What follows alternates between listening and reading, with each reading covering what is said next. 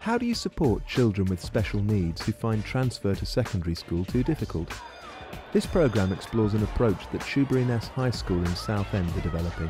It's stopping children becoming disaffected long term, and it's helping them to thrive.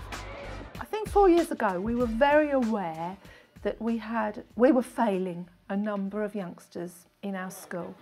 There were youngsters who just were not accessing the curriculum, even with the help of a learning assistant. And I would say that we really were finding a lot of behaviour problems, a lot of poor attendance and so on. They took a dramatic step and established the achievement groups. Inspired by the primary system, it's for those children who can't cope with secondary school. It's designed to improve confidence, learning and behaviour in a nurturing environment until they are ready to join the mainstream. We decided that primary model was one that we would try to emulate in our large secondary school. And certainly we would look at reducing class size and increasing the amount of learning support in the classroom. While you're finishing that, I'm going to write up a handwriting. So they employed 2 primary school teachers to lead the group. Deborah Hughes leads the unit. In many respects, we are delivering a primary model in secondary school. By that, I mean that the children can touch base in one class. They have their own form tutors. They all go to their separate form tutors. But all their core lessons, apart from science, are in the achievement group classes. Swiftly and smoothly. When children are identified in Year 6, we work as a team with the feeder schools, the SENCOs, the class teachers, deputy heads. Along with us, we'll identify children who we feel fit the criteria, which is initially to be working below level 3 in at least 2 areas, usually English and maths.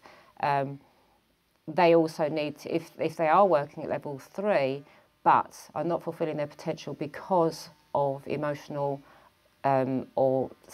problems or some kind of syndrome or anything that may have stopped their learning, then we will admit them until they're ready to be reintegrated. 2 times 6 equals 12. So, for example, they pull out 12, they'll say 2 times 6.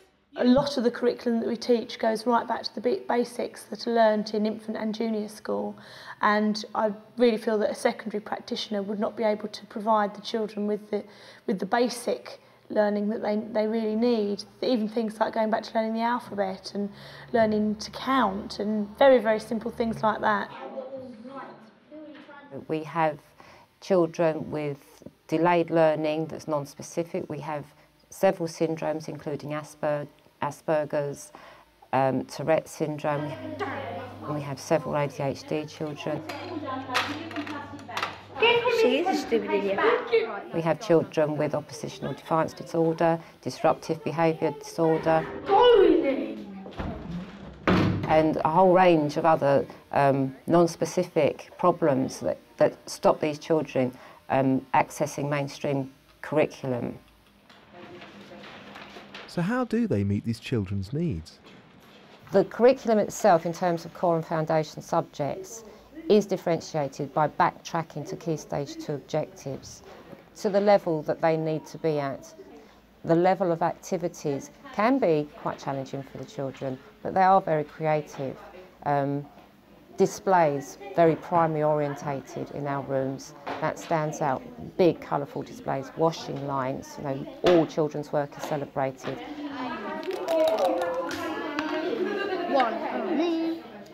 So you've got a choice, you're going to go on the red or the black?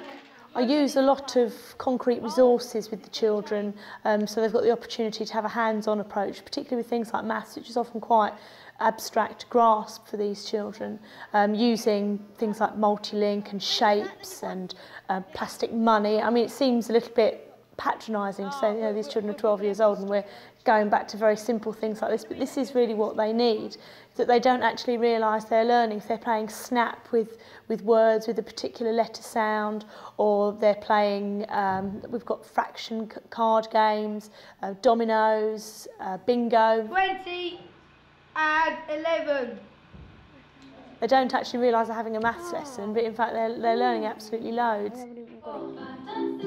30, 36, 42. having things like a times table tape.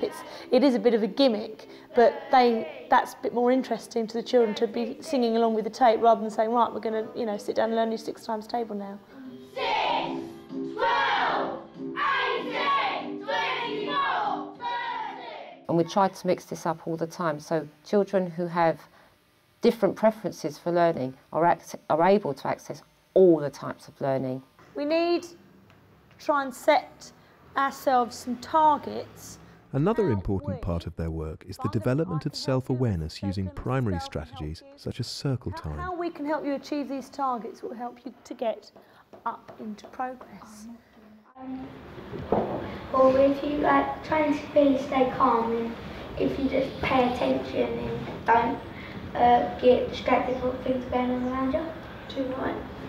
On a target for my behaviour. Like, you've got to stop calling the teachers' names and now stop calling you names. What names have I called the teachers?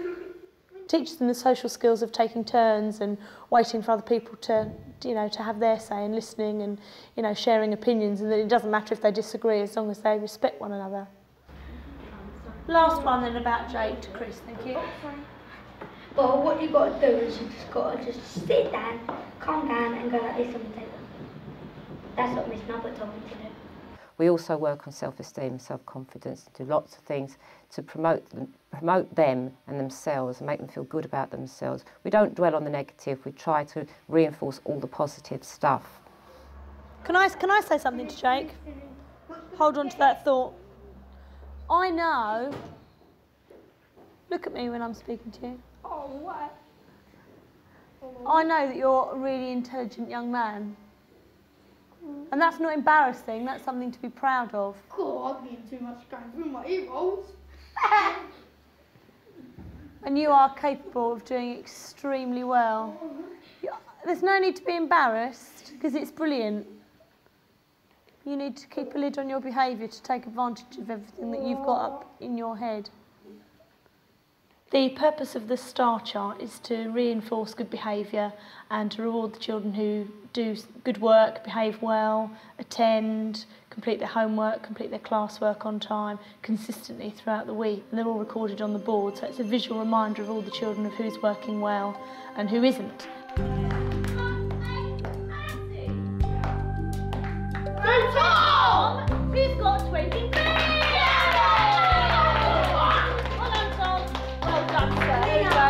Enjoy it.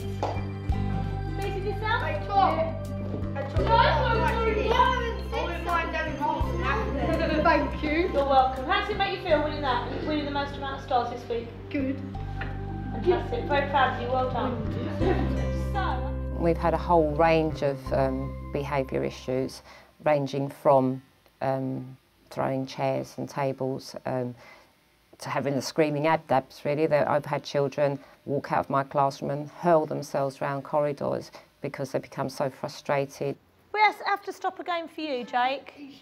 Blame me, don't you? Anything else comes out of your mouth, interrupting any of us, Mrs Hopkins or Miss Ince will have to take you outside. I might as well go out. See you in a minute, Jake. And he wants to see me for the rest of the day, so I'm going home now. He said that yesterday. Don't push Mam out of the way. No child likes to be told off, no child likes to be in trouble. I firmly believe that.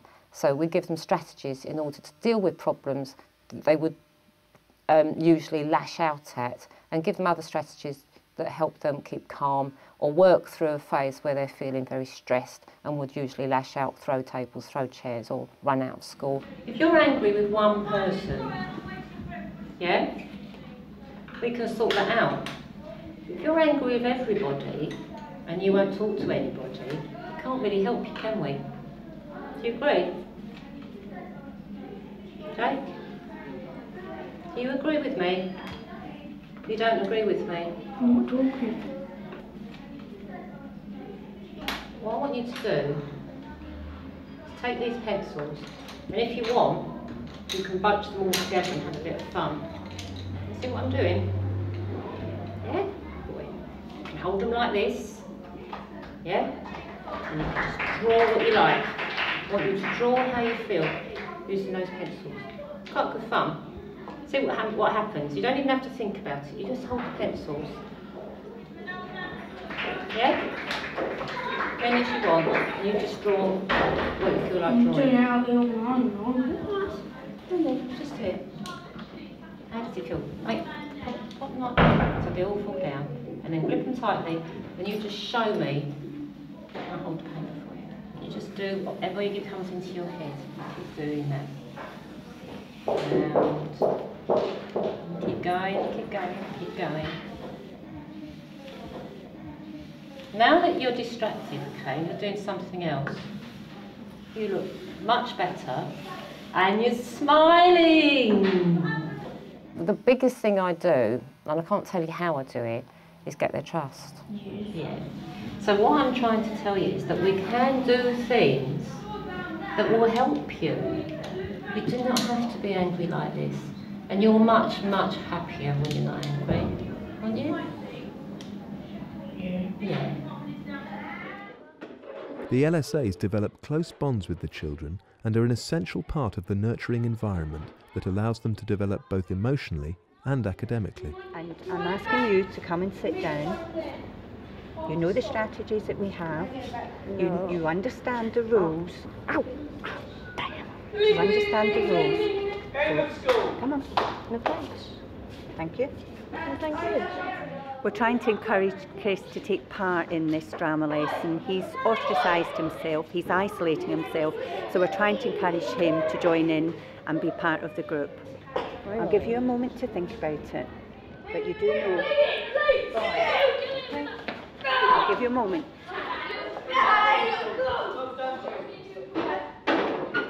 The LSAs follow the children all the time. They can actually have a stronger bond with them than the teacher because they are with them all the time.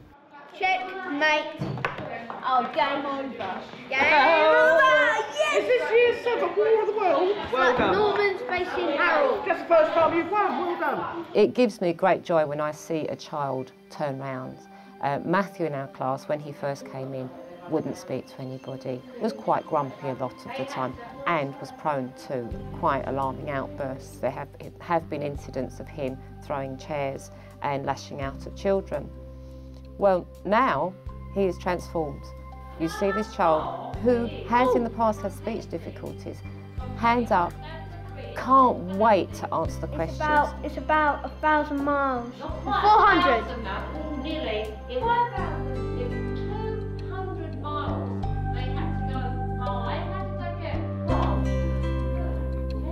When we assess children, we are not just looking at what level they are. We are not trying to push these kids towards level 3 or 4. The real success for us with children in the achievement group is if at the end of the day they come out happier, confident, well-behaved, well-adjusted people who will have a handle on life and be able to deal with day-to-day problems. Then we know we've succeeded.